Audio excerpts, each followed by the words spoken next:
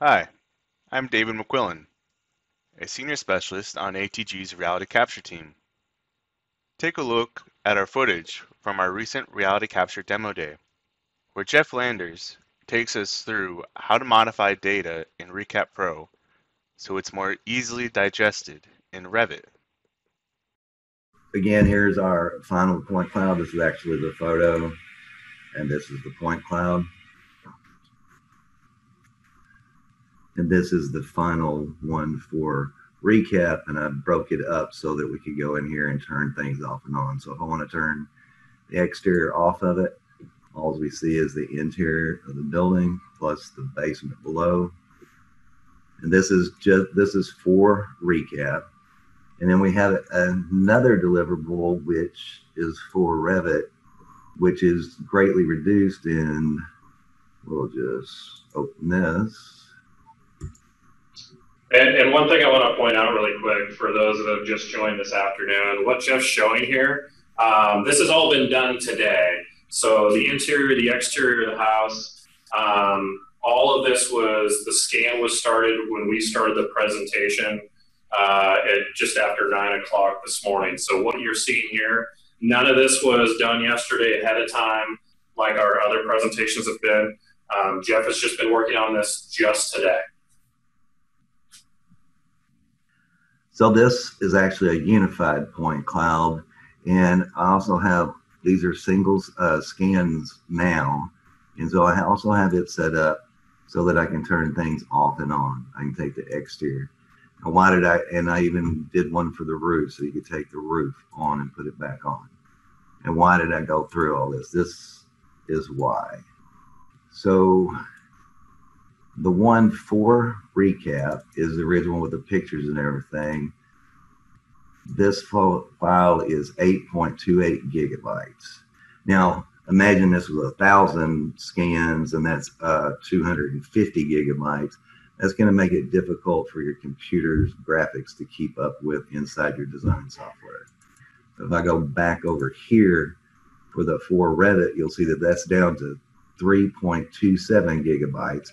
Plus, it's also separated in the different files, excuse me, wrong one, here that can be turned off. And all this information transfers over to Revit for your design. So you can turn things off, and you used to be able to, and you can see that there's 80.62 million points in that scan. This exterior has 31.98 million. That's a lot of points that if you can turn off, then Revit doesn't have as big an issue with the point cloud. So those are the two deliverables there. If we go into Revit, I've got a project open here. It's just an architectural template. I'm going to go into a 3D view and insert the point cloud in. Point cloud, and it's already on the unified. I'm going to leave this center to center. If you're bringing multiple point clouds in, there's a different way to load it, and that'd be for another day. But here, we'll bring this in. There's our point cloud, came in real quick. I want to be able to set it to my project template. So in order to do that, and also show you how the point cloud is broken up, we can see here those different views or status, whatever you want to call them, where I can turn it off and on. Because the exterior extend is in my way, and the exterior, I'm going to that. And now we can see the first floor level of the building. And I want to move that to my project template. So I just select the link. I've got my level set up here.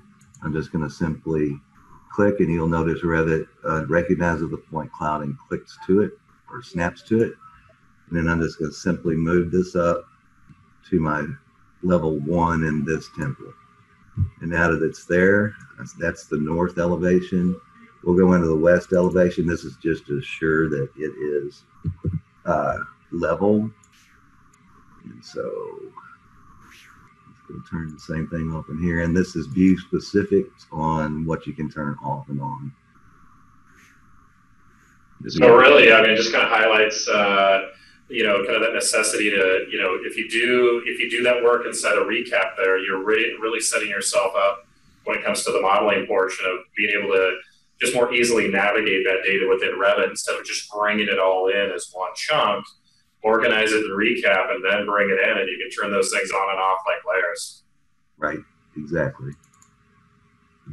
So then we're going to go to the first floor level. Since we've set the level, we assured that it was level. And now we're going to go in and turn some things off again in the first or level 1 view. And I'm going to turn the exterior extended. That's basically just for, you know, a site map or to see what things are around. But I'm going to go ahead and leave the exterior on. I'll just leave all of that on right now. I want to get rid of that. And so here we can actually see the floor plan of the house.